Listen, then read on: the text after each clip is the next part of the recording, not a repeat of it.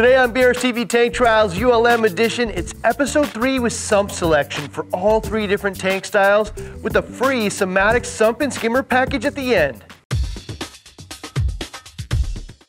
I'm Ryan, your host of BRStv's Tank Trials ULM edition. Tank Trials is all about taking everything the BRS team and reefing community knows about a very specific approach to reefing, implementing that knowledge, tracking the progress, and exploring the results. This is week 3 of ULM and development of an ultra-low maintenance system. The goal is a stable, show caliber reef tank which requires as little maintenance as possible, potentially performing only a few minutes of maintenance a month. Today is all about sump selection for these 3 tanks. We're going to explore and potentially select 3 different sumps for the ULM project, 1 polyp and softy tank, 1 LPS, and 1 SPS tank.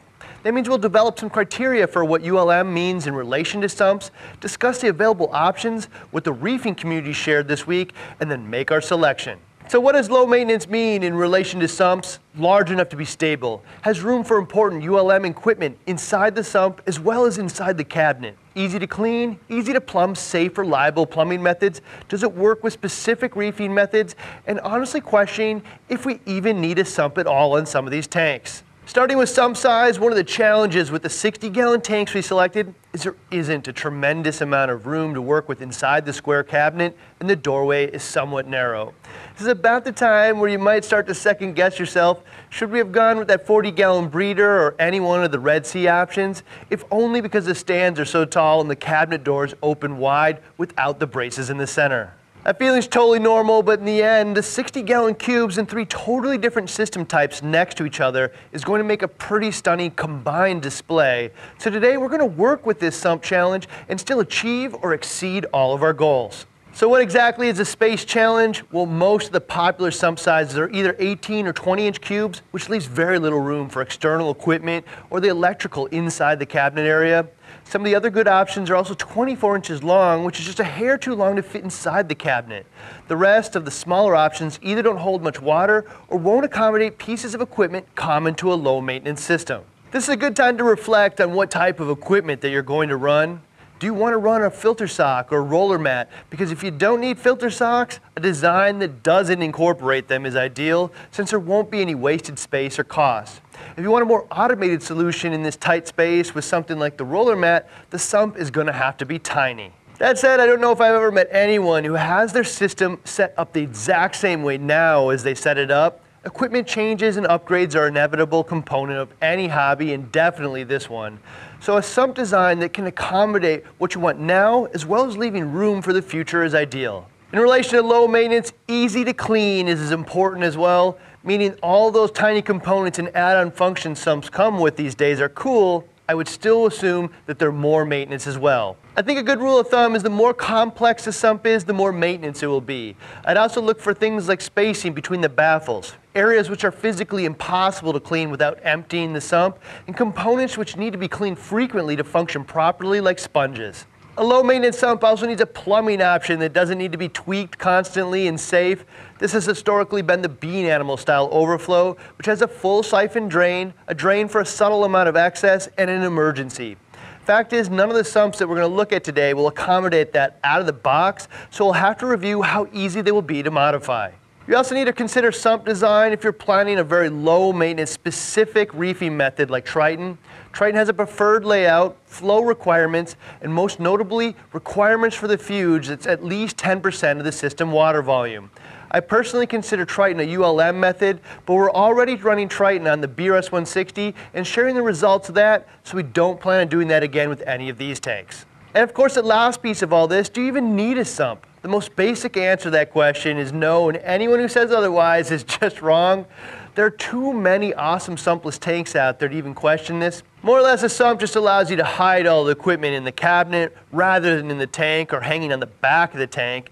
The sump also adds system water volume and allows you to use more and better equipment, so there's tons of advantages here. For what it's worth, I think no sump can absolutely be one of the lowest maintenance designs out there. Okay, so what did the community share in relation to sump design and selection for a ULM? Joe Kelly on YouTube shared, the Skims UP21 sump is perfect fit for your tank. Would love to see that with a hang-on back or a circulating protein skimmer, and use the skimmer area as a fuge and do a small Triton method tank. I gotta say, I just wasn't thinking external skimmer until I read this post, but that absolutely opens all kinds of options on use of space. We want the best and lowest maintenance filtration possible for these tanks, but there's no way around it. We are space restricted here, so the alternative designs like an external skimmer are wise to consider. Navy Tom, when I was building my ULM tank, I was looking at the same 60-gallon cube. I ultimately went with the Mr. Aqua 48-gallon 3-foot tank due to needing room to add a roller mat, which has been a godsend for my ULM tank. Yeah, I think it's pretty obvious that a roller mat just isn't going inside this cabinet, and it's a shame because it's obviously 100 times lower maintenance than manually swapping out filter socks. Zarek Boken shared, I believe a refugium is required for a ULM because it'll give you a spot to culture copepods, which eat detritus. You can keep macroalgae, which will help with excess nitrates, and it gives more space for live bacteria, which will help stability. I have to agree, and at this point it's hard for me to imagine a system design that doesn't incorporate some type of biological filtration like this, just because it's so simple and effective. I also believe a healthy microfauna population is likely a component of what keeps even the beginnings of algae at bay in the display. T-Suro, I hope it is low maintenance because having one small door really sucks. Had one before, not fun. He's absolutely right. The small door is one of the biggest challenges in front of us in terms of a low maintenance sump selection. Part of the reason we selected this stand rather than buying something custom is because we felt it was a bit more valuable to explore some of the options which come at a price point more reefers will find realistic. The Red Sea tank packages come with an awesome stand from this perspective because they have the widest door opening possible. Discus Pat, I think the trigger system's Ruby would be the best fit. The inlet and filter sock holder don't take up as much room as the Emerald series. It has a large refugium area for a refugium to keep the nutrients down and a large return pump chamber. The already incorporated refugium and large water volume absolutely make this option attractive. Over on Reef, D. Mayer shared, I overhauled my sump to allow as big of a refugium as possible and bought a Kessel H380 to light it. I think more and more reefers are transitioning to a properly designed and lit refugium as a primary nutrient export method. Garrett Elliott said, trigger cube or somatic modular, space saving, yet can still be cleaned quite easily. Any sump with spaces in it your hand can't fit in makes that moment when you do need to do maintenance or clean all the more unenjoyable. I couldn't agree more, open design is best. Our Tea Party shared some significant dissatisfaction with the 2-foot cube design on a few fronts, but most pertinent to today, sump selection just became very limited without going custom. Most cube sumps I look at make you compromise somewhere or leave something to be desired. Trigger seems to be the best bet and the way I may go someday. And last but not least, Rip Van Winkle had some very insightful comments and likely the longest post of the thread.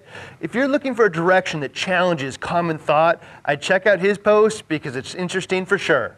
So these are the options that we seriously considered. There are other options out there, but I think that this will cover about 80% of what most people would use in this case.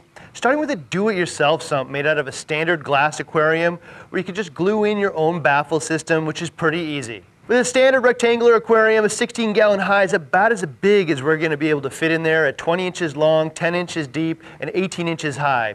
I have to say, only 10 inches wide, this is just too small to house many types of equipment that we're likely going to use. If you're willing to put in just a bit of extra work, a 20-gallon high is also an option at 24 inches long, 12 inches wide, and 16 inches tall. This is both longer and wider, but the 24 inches exceeds the max length of 22.5 inches of cabinet space by 1.5 inches. That means the edge is going to hang off the back, but you can use some plywood and a support underneath to extend the shelf and properly support the sump with just a tiny bit of effort. The 20-gallon high is a pretty attractive option to me, particularly because at 12 inches wide, it's going to be one of the only options that can be removed through the doorway of the Ventura cabinet, meaning you don't have to drain the tank for major maintenance on the sump. If that's not important to you, the 25-gallon Mr. Aqua 18-inch cube is another option for a do-it-yourself sump under a tank like this. We looked at the Skims options with the UP14, 18, 21, and 22 as well. I think this is a good point to share that I'm almost certain that we're going to incorporate some form of natural biological filtration like a fuge or scrubber, and I'm currently on the fence as related to filter socks. I won't use filter socks as a nutrient export method, but I might remove some of the floating particulate matter from the water and increase water clarity. I also think that we'll have a skimmer, so we should plan for some of this. In that spirit, while skims provide some very nice looking and lower cost sumps, most of these smaller designs are just not designed for a fuge, so they require some customization or potentially an external skimmer to make them work. I will say the UP22 is very tempting because at 22 inches long, 12 inches deep, and 15 inches high, it's the only sump that we'll look at today that fits lengthwise in the sump area and fits through the front door of the cabinet, which is important because there are some areas which look somewhat difficult to clean. We of course looked at the trigger sumps with the 20 sapphire and the 18 crystal. The nice thing about both these options is both the 18 and 20 inch square designs will fit inside the cabinet without customizations, and they both have a fuge area built into the design, which is obviously ideal. They also hold a lot more water than the other options, which adds to stability, but because of that, the 18 or 20 inch square is basically going to fill the 22.5 inch square cabinet that we have. That will leave us with only 2 to 4 inches of space inside the cabinet for anything else, so there needs to be minimal additional equipment, or it's going to need to be mounted externally from the cabinet. I will say the trigger sump design is clean, simple, and does what it's intended to do. Simple very often means easy to clean and maintain, and I think that's the case here. So in some ways ideal out of the box, but still a challenge as concerned to leftover space in the cabinet. We also looked at the fairly new Somatic line, which is built by Vertex. This one's very unique in that it's not only amongst the cheapest options out there for a sump, but also comes with a C-shape pump-driven skimmer, which makes it one of the more obvious choices for reefers on a budget. However, knowing that it's a ridiculous deal, I wouldn't expect it to have a lot of bells and whistles because it's a pretty blank canvas of a sump. They do have accessories like filter sock holders, probe and dosing line holders available separately. There are two options which will fit inside our cabinet, the Somatic 60 and the Somatic 90. The 60 is, as you might have imagined, designed specifically for a 60 cube like this one, more or less just 16.5 inch square that has a drain compartment and then a main sump area. The drain area on the side could double as a small 3 3/4 by 10 inch square fuge area. Not huge, but could be functional. The 16 inch area leaves us with 6.5 inches on either side for additional equipment. Somatic 90 comes with a larger skimmer, a more traditional rectangular design, which is 24 inches long, almost 15 inches wide, and 15 inches high. This is another case where it's slightly larger than a 22.5 inch space we have, so we might have to use some plywood and a support to extend the shelf out 1.5 inches in the back. However, if you do this, the sump is only 15 inches wide, so there's a total of 7 by 22.5 inches of space on the side for other equipment in the cabinet. Again, the sump is simple, just 3 compartments with a drain area, a skimmer area, and a return pump area. The drain area is pretty large because it's designed for a 7-inch filter sock, and alternatively can very likely be used as a fuge as well. Again, the simplicity of the sump design is also what's going to make it easy to clean and maintain. Any standard siphon or even pump or hose can clean out all the detritus because there's no small, hard-to-reach areas of the sump. So the last option worth discussing is just no sump at all. I think the polyp and softy tank and maybe even the LPS tank could very well be run with just a properly lit hang-on fuge as a primary filtration and just skip the sump altogether, which I think positions a tank to absolutely be ultra low maintenance from an equipment perspective. That said, there are going to be cords, probes, or dosing or top-off lines all over the place, as well as hang-on equipment on the back, which most reefers will agree is pretty ugly. That said, I think Donovan on Reef to Reef had a particularly insightful comment last week. I've been running a low-maintenance mixed reef for more than 2 years now. I learned along the way that after maturity, I can slowly remove certain equipment and routine maintenance. It took almost 2 years for me to end up with a very simple setup.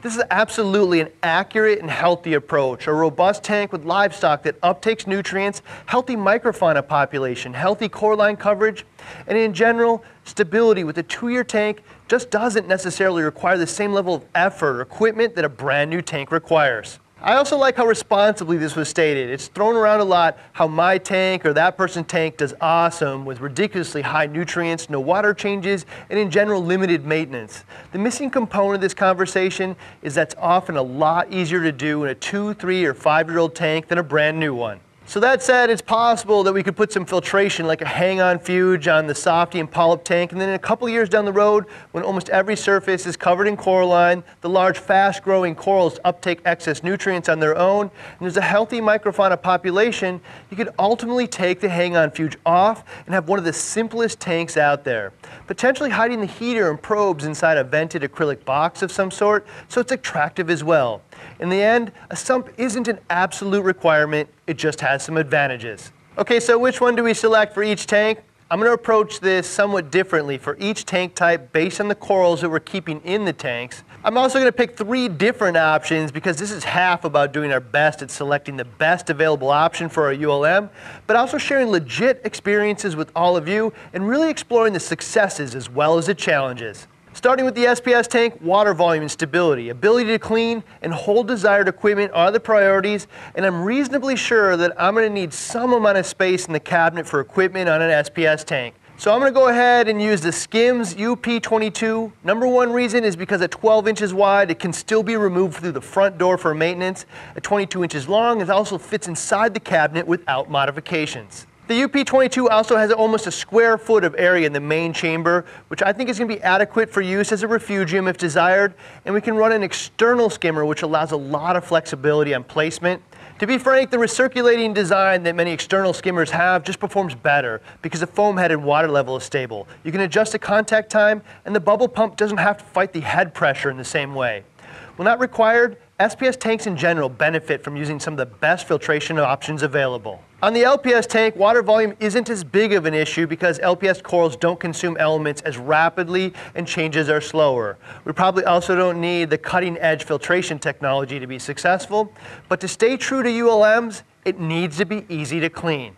We're going to go with the Somatic 90, and since it's a couple inches longer than our stand, we'll build out that simple couple-inch ledge on the back with just a sheet of plywood and a block of wood the same height as the ledge, painted black. The Somatic's simple design is going to be one of the easiest to clean options, simple, flexible, and leaves me with enough cabinet space for other equipment common to an LPS tank.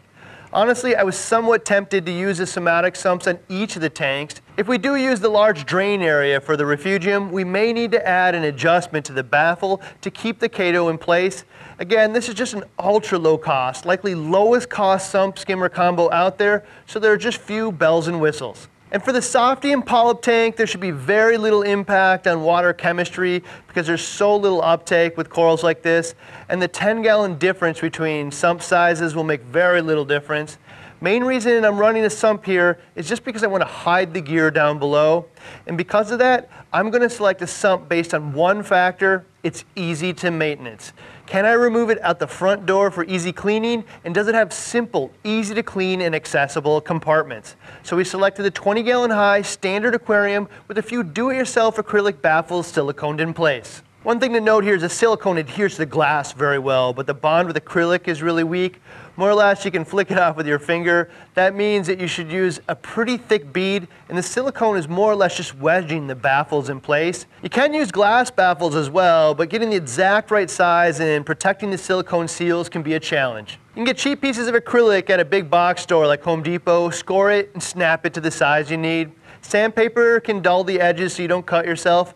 I'm going to hold off on building it out until we know the exact components of filtration that we're going to use. So now that we have our sumps, it's time to make some real choices for ULM filtration next week. We're talking ultra low maintenance, just a handful of minutes of maintenance a month. What kind of filtration choices would you make? Nitrate reactor, biopellets, carbon dosing solution, refugium, algae scrubber. Would you use a filter sock or a roller mat? Does ozone or UV filtration have a place in this? Sponge filters, biomedia like marine pure. Would any of your choices be any different between the 3 different tank types? So if you want one of these Somatic sump packages for free, hit that link that just showed up in the description or head on over to the site, hit sales and deals, then free stuff to enter to win one this week. And if you like what we do here, let us know with that thumbs up button and subscribe because we release new reefing videos all week long. See you next week with another episode of BRStv Tank Trials ULM Edition.